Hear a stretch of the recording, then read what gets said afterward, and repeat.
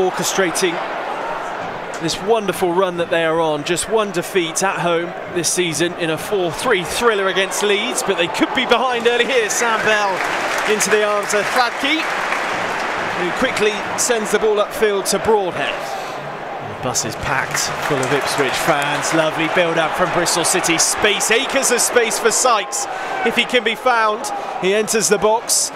Marshalled back by Leif Davis. Into the box it goes. Conway straight into the gloves though of the goalkeeper, Fladke. But that's where, for me, Sykes isn't just the defender, is he?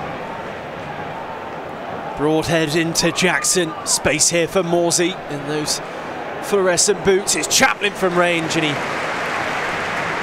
it's a comfortable one in the end for Max O'Leary.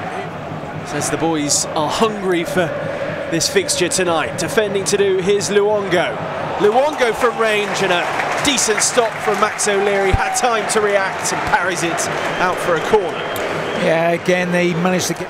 Yeah, what I'm concerned about slightly is the amount of time some of the Ipswich players have got on the ball. Another big chance now, too much space, and it's fired past Max O'Leary. All too easy. And it's Nathan Broadhead with the goal. Stares into the whites of the home fans' eyes. And you called it, Chris, far too much room. An early goal and the away end goes wild. Yeah, too much time on the edge of the box. Campring using his strength and that acceleration. Referee kneeled unfazed, and now Bristol City can come again through Gardner Hickman. Space for him to move into. Skips past several players. Gardner Hickman shoots. And Fladke tips it over the crossbar for a Bristol City corner. Brandon Williams organises his feet, releases the pass, but it was a wayward one. Bristol City back in possession, but as you said about Ipswich, Bristol City their own worst enemy this time. Here's Hurst, fires the shot into the palms, stings the palms of Max O'Leary, and Chaplin keeps it alive. Chance again for Broadhead. Vyman needs to be careful. Luongo this time. Chance for Jackson. Eventually, Pring with an unorthodox pass finds Mark Sykes. Carnage. Oh, absolute carnage. I mean, he's done exactly what's been asked of him so far as the manager of Ipswich. Only bettered in the league last season, of course, by the irrepressible Plymouth Argyle. Bit of defending to do for his side, though, towards the end of this first half as we tick down towards any added time. Here's Chaplin, gets the call from Davis. Bursts away from Sykes. Jackson arrives, as does Hurst, but the cross this time is poor. Tries a shoot from range off the upright. My words, what an effort.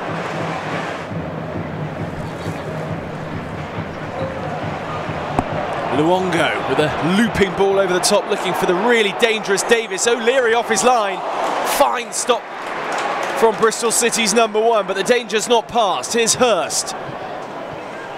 Smashes it across the edge of the 6-yard box. It's gobbled back up by Luongo. It will be Tommy Conway straight into the gloves of the goalkeeper. He did slightly spill it. He did what he needed to do there, Tommy Conway, but here's Hutchinson. Hutchinson wrong foots Roberts completely, still with Hutchinson, nobody closing him down. And eventually it whistles past the post, but he wasn't particularly well supported there, Roberts, when he made the slip. Yes. Gap in midfield, Knight spots the run of Cornick. Off goes Harry Cornick into a dangerous area. Yeboah was waiting, Cornick wins it back. Cornick shoots off the upright, is it over the line? Kept out, still alive for Bristol City, and somehow... How did that stay out? The ball hasn't gone over the line. It almost rolled along the line. I don't know whether it was... Wow. Everyone was stood up on their feet. It looked as if it...